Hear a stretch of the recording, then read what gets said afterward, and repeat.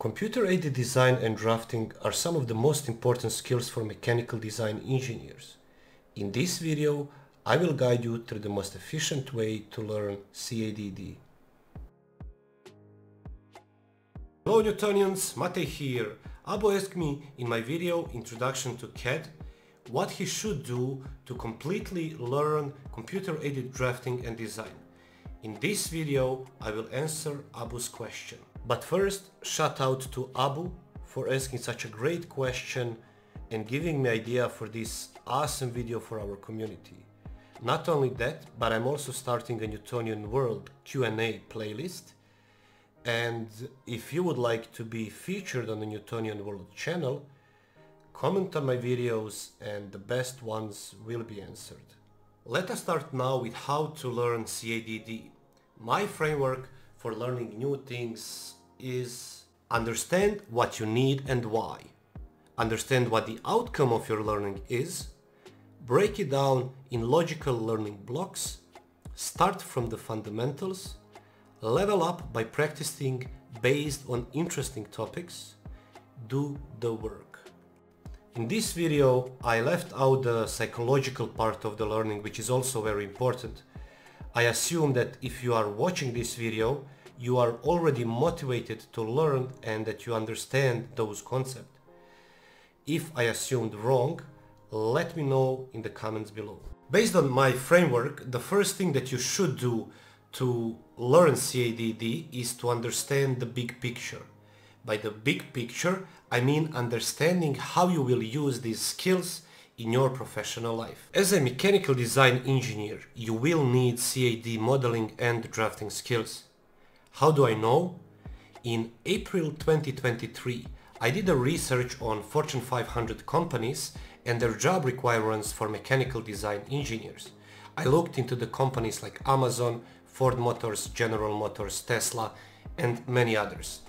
From all across experience levels, every job posting required CAD modeling and 83% of job postings explicitly required drafting skills. From my personal experience working in the Fortune 500 company, I can confirm that these skills are not just high in demand, they are essential for success in the field. Fortune 500 companies are leading companies at the front of market innovation. They heavily invest in R&D and they offer competitive salaries due to their significant market share and high revenue. So it makes sense to aim for them. If you are interested in complete research about the required skills for mechanical design engineers in Fortune 500 companies, the links are in description. Let us dig deeper and examine why these best-in-the-world companies seek these skills. Computer-aided design and computer-aided drafting expedite the new product development process and enhance the collaboration between different departments. This results in shortening the time from idea to market and lower the cost of NPD. Some of the benefits of using the CAD software are ability to create complex geometry parts, ability to create complex assemblies, accurate drawings, the fast and efficient drawing creation process. Settings inside of the CAD software are easily adjustable to industry standards, file revision control, easy to export and share design files and drawings, easier collaboration between different departments, and many more. You will create 3D models for different machines, devices, fixtures, jigs and components. Then you will create engineering drawings accordingly. Furthermore, you will use these engineering drawings to communicate your design intent with your production team or your suppliers. You will have to update your design, change the drawings and create new revisions. All these activities will be supported by your CAD software. With highly developed CADD skills, you can develop new solutions faster, more reliably and at a lower cost, which results in higher company revenue. And that is why companies are eager for you to have those skills. Now that we understand the big picture, let us move on to understanding the outcomes of your learning.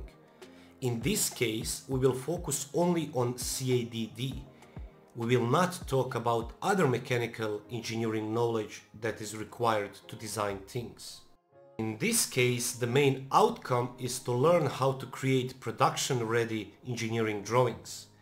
In the end, we as mechanical design engineers create physical objects, and we must communicate our design intent properly. It is important to understand learning outcomes because we want to make sure that we are focused on the right things so we don't waste our precious time. Next step is to break down the learning outcome into the logical learning blocks. In our case, we want to create engineering drawings using CAD software. But what are engineering drawings and what types do we have? Then there is this projection on the engineering drawing. So how do I get this projection there? I need CAD model for that. So that is in a nutshell how we are going to break it down. Let us now dive into the learning blocks for CADD. Fundamentals. Understanding the importance and types of engineering documentation. Understanding the engineering drawing, building blocks and basic elements. Understanding projection methods on engineering drawings. Understanding section and detail views on engineering drawing. Understanding dimensions, tolerances and fits on engineering drawings. Understanding one-dimensional tolerance analysis and tolerance stack-up. Understanding GD&T or GPS according to ISO. Understanding what computer-aided design is and CAD modeling types. Learn about available CAD software on the market. Understanding CAD file formats. Understanding CAD part modeling module. Understanding CAD assembly modeling module. Understanding CAD drawing creation module. Practical part. Define the area of interest. Define the CAD software for your area of interest. Learn the basics of CAD software of your choosing. Find the practical examples for your area of interest. Practice creating drawings for your area of interest. Practice more and more and more. Now that we have our learning blocks defined, I would like to talk about why it is important to start with the fundamentals. If you watched my video 10 mistakes that young mechanical design engineers make, you know that I mentioned that one of the biggest mistakes is not covering the basics. My suggestion is always that you first learn the fundamentals, then you learn the software. Software is only as smart as the person using it. So first invest time in learning fundamentals and terminology, and then use that knowledge to learn software efficiently. And this is one of the secrets of the trade. Google is your friend, so learn how to use it. For example, engineering drawings rules are not defined by CAD software, but by standard organizations like ISO and ASME. Once you know the fundamentals and what you are looking for, it is not a problem to find on the internet how to do it in a specific CAD software. On the other hand, in CAD modeling, the types of CAD modeling techniques are mostly the same for all CAD software. So once when you learn the logic behind solid modeling and, for example, extrude command in CAD software, you can easily learn it for every software. Literally, you go on Google or YouTube and write extrude, insert CAD software name. Here are some sources that you can use to find learning materials. Google. You write in Google Fundamentals of CADD, Introduction to CADD, CADD books, and similar. You do the basic research on Google. YouTube. You can use YouTube to find educational videos on this topic, similar to how you would use Google. You can watch videos from content creators like myself to get a basic understanding of the topic. On my channel, you have two playlists with almost 20 videos on engineering drawings and computer-aided design fundamentals. Courses. You could use platforms like Udemy to find the right course for your level of knowledge. Currently, I'm working on creating an engineering drawing course, and if you are interested, there is a link in the description for a waiting list. I will notify you weekly of the course's progress and let you know when it is launched. Once you learn the fundamentals of computer-aided design and drafting, it is time to put them into practice. In this step, you will start learning CAD software based on your personal interest. Figure out which area of mechanical engineering is interesting for you. For Abu, that would be automotive engineering. For some of you, that might be aerospace, medical, nuclear, marine or machine building engineering. For example, Abu is a student of automotive engineering. Based on his personal interest, he will choose the CAD software he needs to learn to land a job in automotive industry. Abu can either Google which CAD software he should learn or find it on YouTube. However, I would always suggest that you find a trusting source of information. The best thing that you or Abu could do is to do your own research on which software you should use. You either find job postings for the area of your interest or for a specific company you are interested in.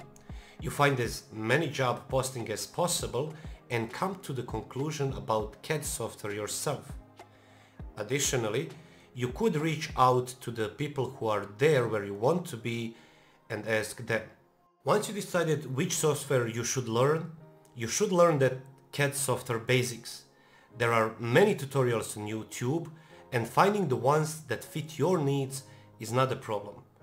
Additionally, if you follow the learning blogs that I laid out to you, you already have an understanding of CAD and you know exactly what you need to learn.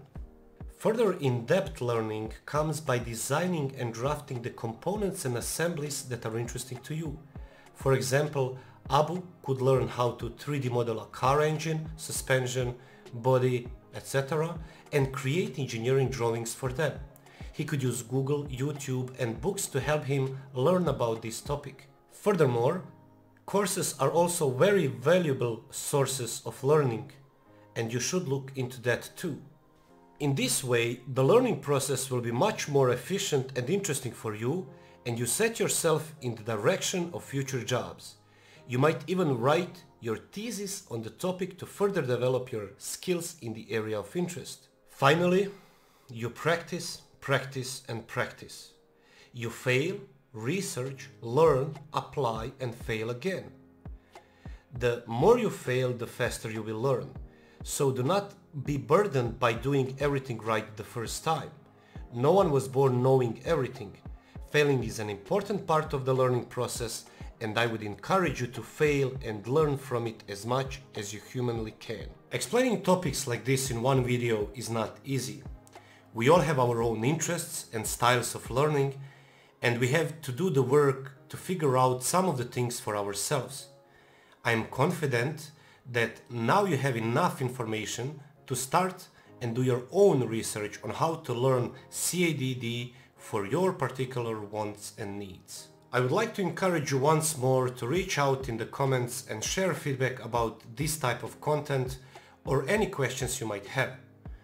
And if you like this type of content and you would like to see more of it in the future, make sure to smash that subscribe button.